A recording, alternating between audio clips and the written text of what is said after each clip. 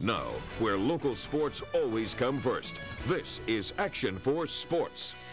Of the 7 high school basketball teams still playing, maybe none has as consistent talent all across the starting 5 and their substitutes as Edinburg North. And tonight, the Cougars have a chance to take that talent to the Sweet 16. Standing in their way, the same team as last year, Laredo Alexander. This game going on in Corpus, and an experienced North squad took it to Alexander from the word go. Look at Alex Garza under the basket, gets the rebound. They can't stop him. They can't stop him in the lane either. Cougars take the lead. Bulldogs try to fight back with Wyo Salinas and the tray, but it is not enough.